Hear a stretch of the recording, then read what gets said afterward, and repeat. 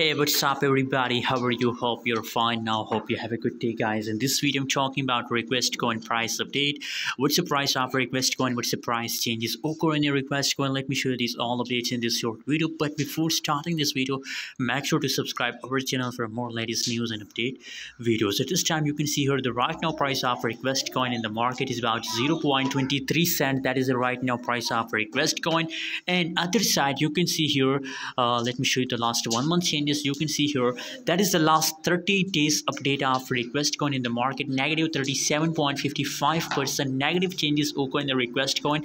And other side, if we talk about the changes update, so you can see here very barely changes occur in the request coin, guys, which is very bad news for all of new investor and especially for request coin holders. But what should we do in a right now situation, guys?